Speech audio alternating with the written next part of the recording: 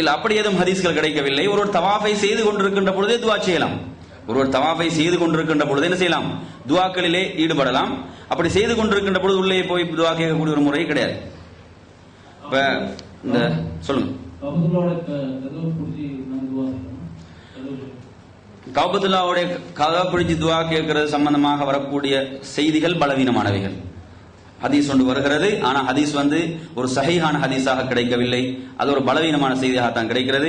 நாம் புகாரி முஸ்லீமில் ஆதாரப்பூர்வ ஹதீஸ்களை பார்க்கக்கூடிய ரசூலுல்லாஹி அவர்கள் அதில் 2 இடங்களை தான் தொட்டார்கள் என்ற அப்துல்லா இப்னு உமர் ஹதீஸ் ஆதாரப்பூர்வமாக இருக்கிறது.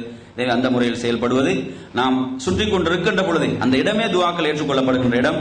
எனவே அந்த அடிப்படையிலே நாம் அந்த வணக்கத்தை செய்து கொண்டிருக்கின்ற பொழுதே பிரார்த்தனைகளில் ஈடுபடலாம்.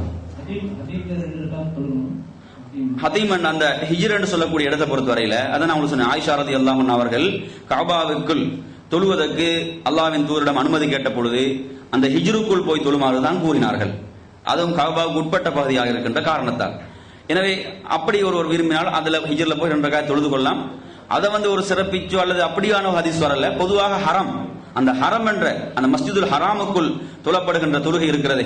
அந்த தொழுகைக்கு ஏனைய மஸ்ஜிதுகள் நாம் தொழுகின்ற 1,00,000 ரக்காத் தொழுகையுடைய நன்மை அங்கே 2 ரக்காத்துகளுக்கு கிடைத்து விடுகின்றது. அந்த சிறப்பு பொதுவாகவே மஸ்ஜிதுல் ஹராமுக்குள்ள சிறப்பு. ஆயிஷா ரலியல்லாஹு அவர்கள் கஅபாவுக்குள் தொழ அனுமதி கேட்ட பொழுது நபி அவர்கள் அந்த ஹிஜ்ருக்குள் போய் தொழுமாறு கூறினார்கள். அந்த ஹதீஸுக்கு அமைய ஒருவர் விரும்பினால் அதற்குள் போய் 2 ரக்காத் என்ன செய்யலாம்? தொழுது கொள்ளலாம். அதுல தொழுதால் உள்ள சிறப்பு தனியாக எதுவும் ஹதீஸ்கள் வரவில்லை.